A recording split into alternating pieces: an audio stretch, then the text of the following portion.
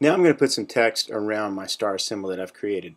So I'll come over here and I'll create myself a new layer, making sure that it's on top of my star symbol and my ring around layer. Double click on that. We'll name this to be text.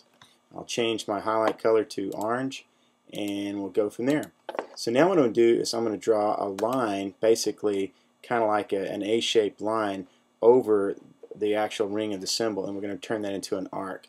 So I'll come up here and I'll make sure that my symbol is rotated around where I'm just drawing the stroke, and I'll put me a line stroke in here like this, and you can see it coming in, and that looks pretty good from there. Now what I'm going to do is grab my direct selection arrow and my convert anchor point tool. I'll come up here using the toggle between the two of these, and I'll select this first point in the middle, and then I'll drag and pull that out. Now I'll try to get it like, basically like an arch that way, and I may want to adjust it, up and down, or I can come over here and move one of these legs out till I find my liking. And this arc may be a little too pronounced, so I'll scoot that in just a bit, and I'll get the arc that I'm looking for. So I'll make those adjustments, and I'll come back to this in a moment.